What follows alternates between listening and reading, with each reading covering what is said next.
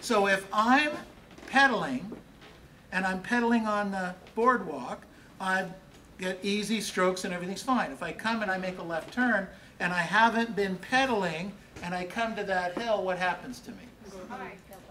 I start to fall.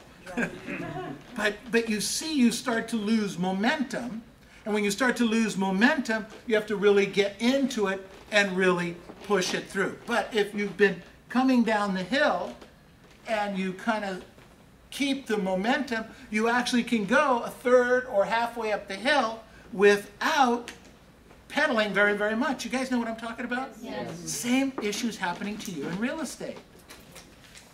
You get started, you get going, good things are happening, you're making your phone calls, you're making your door knocking, you show up for your listing, your role play, you do your previews, you have momentum.